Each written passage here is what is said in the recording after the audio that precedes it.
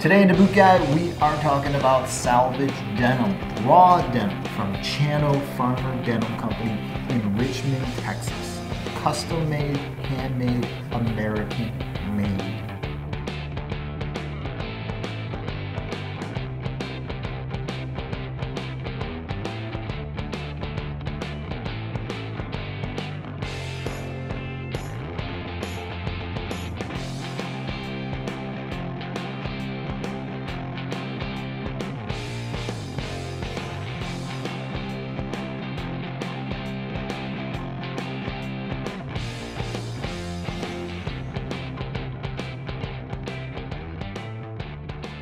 Now the only reason I'm doing this review is because of one of you guys. One of my subscribers back in January sent me a link to Ciano Farmer. That very night I placed an order for a pair of jeans because I saw that they were using the classic 501 style. The old vintage, the hard denim, the way that I always thought 501 should be. Not like today when you go to buy a pair and they're all pre-washed and pre-stained and pre-this and pre-that. Then they fit like crap. They don't even have that heavy feel to it. When I saw what Ciano Farmer was offering in just the denim selection, I was extremely excited. I thought, wow, like here you go.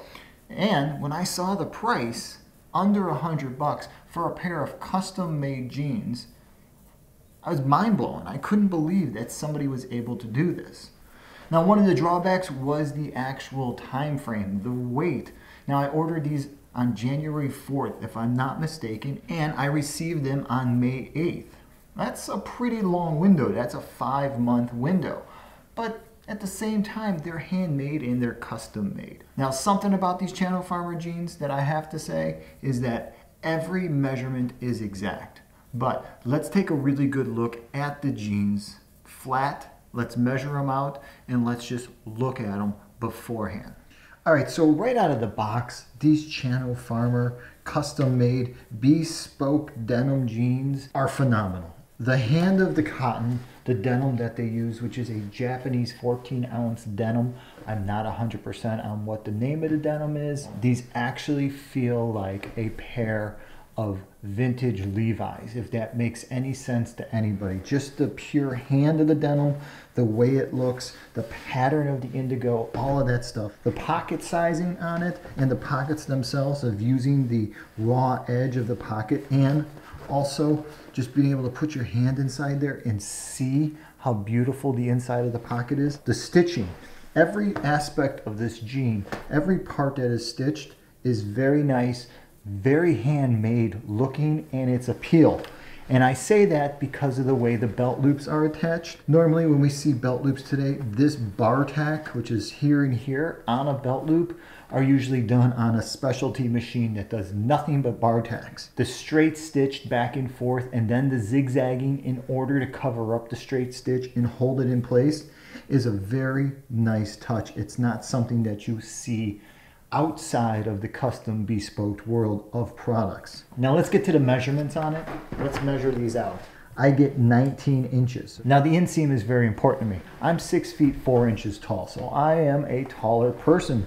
And if I want to wear a pair of these salvage jeans in the classic style with a little bit of a greaser fold at the bottom, a nice little cuff just to show off the detailing, and look at that detail inside there. There is some nice detail in there. Why would I not want to show off how beautiful these jeans are, right? So the inseam measures out a strong 39 inches on there. Putting them on, as you can see, they are a little long. You can see that right there. You can see just how long they truly are. And if I was to just put them in the bathtub and do the instructional type of shrinkage and washing instructions, I would always have this big 6-inch cuff hanging off. Don't really want that. I actually don't want all that bagginess in the butt or in the legs. I want them to fit. And the best possible way I know to get these things to fit right now so I can start wearing them is to put them through the wash, to put them in the machine, to put them in the dryer and see what happens. So all their logoing, their tags, and all this stuff that I always talk about that most guys think is pretty insignificant about anything is really nice. It's all on a cardboard. You know, you get their logo tag, you get the Made in the USA, the pride of Made in the USA tag, lifetime repair on their jeans, and look at this. They only use the vintage Union Special sewing machines and Singer sewing machines. So this other tag here, this talks about the chalk lines, and there are chalk lines in here. As you can see in the bottom of the pant, there is still a chalk line there. And on this leg, there are two chalk lines, one here and one here. Now, chalk lines are chalk lines. And anything that is manufactured, you're always going to have a cut line. Now, most stuff is cut in regular manufacturing processes between 25 and 50 units in one cutting. So what that means is that they layer and layer and layer and layer the denim, the cloth, and everything into one big pattern, and a huge knife comes by and cuts them. These jeans here, they are cut one at a time. So you're gonna have lines like this. You're gonna have chalk lines. This is the quintessential thing about having something custom made, is that you see the hands of the artist inside there. The fact that they did over sew this seam just a little bit. Though this person, look how tight that is. Look at it. Even though they started here and they came around and they stopped here, it's a beautiful stitch because they came together. So on the back, you can see that they have their marking here. The style of jean is 905. The waist should wash down or shrink down, however you want to say it, down to a 36.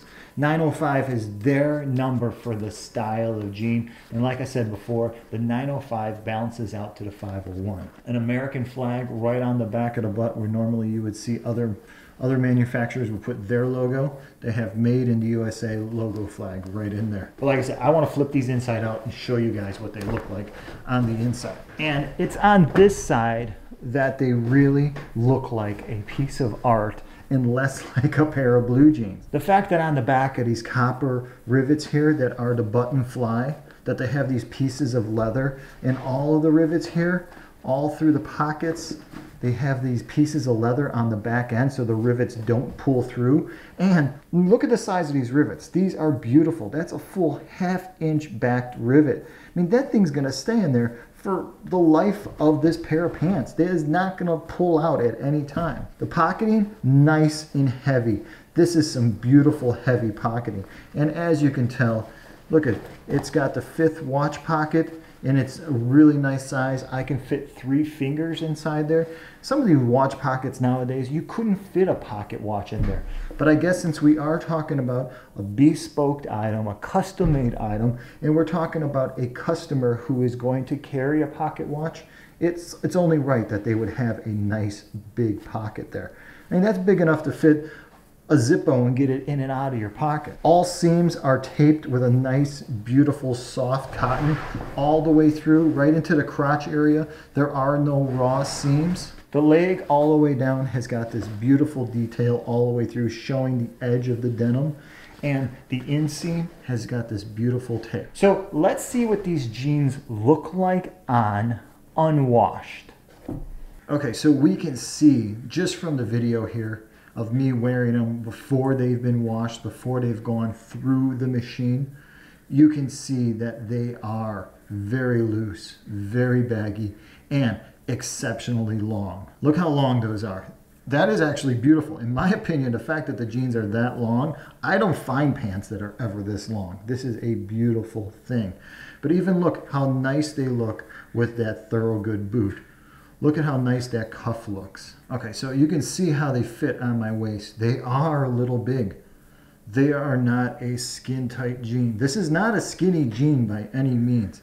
Guys, if you're looking for skinny jeans, this is not the fit you want. Their 905 fit is not for anybody who wants a skinny jean. Just look at those legs. Look how beautiful that denim looks.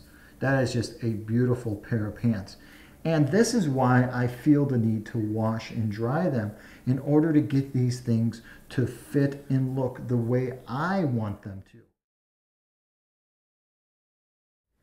So it's been 24 hours. I have washed and dried the jeans. This is what they look like right out of the wash.